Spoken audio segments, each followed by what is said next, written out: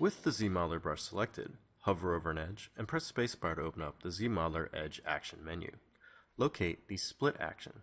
With the Split action selected, you'll have one target of edge. Returning to your model and simply clicking on an edge will apply the Split action.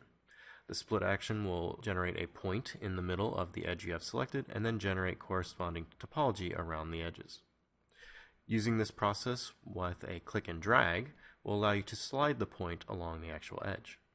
There is also an alternate functionality with this, which is a collapse edge function. So if I hover over an edge, and instead of performing a split edge, if I hold Alt and then click, it will collapse the actual edge. Using this process of splitting edges, you can come through and start managing or changing topology as needed, or generate different shapes on your meshes.